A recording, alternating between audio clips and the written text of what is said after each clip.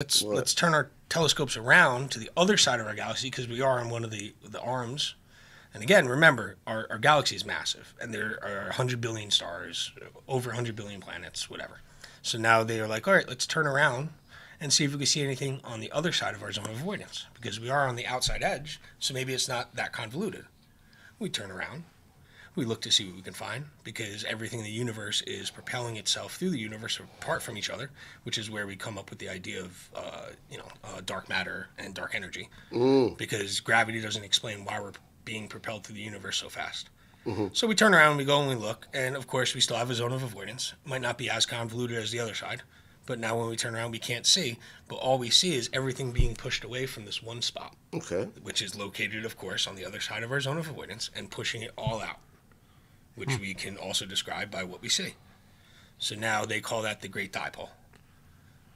So in essence, there's a giant magnet pushing everything away from it, And a something else giant attracting magnet too. Yeah. pushing or So it pulling would towards be a north and south pole of magnet, is kind of what it seems like. But is there like a 1-to-1 ratio between these two things, the push and the pull, or do they pull at different? So again, the way that we account for it is because there's something going on that other side of the zone of avoidance that we can't tell.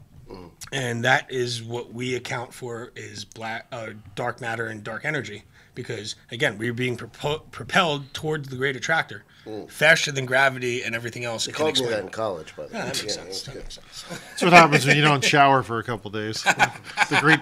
It becomes the great repeller.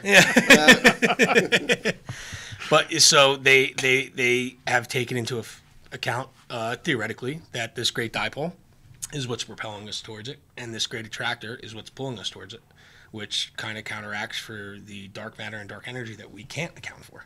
And even though we don't know what it is, we can input it into our equations and kind of get to where we're trying to get to figure out exactly what's going on here. And beyond that, they took a massive picture of all the cosmic dust and material in between galaxies and planets.